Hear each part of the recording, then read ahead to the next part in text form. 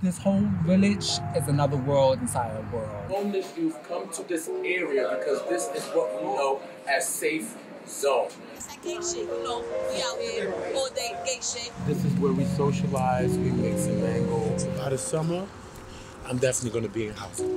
I can feel it. The police make it seem like they're gonna stop prostitution. And they homeless, so they turn into this lifestyle. Officer, you wanna search me? They just don't like it. Ma, all I'm asking you to do is just see me. That's it. I don't know her as Krista. This is my nephew. What's wrong with taking this lifestyle and setting it outside your mother's door? I'm tired of doing that. We walk with our heads up.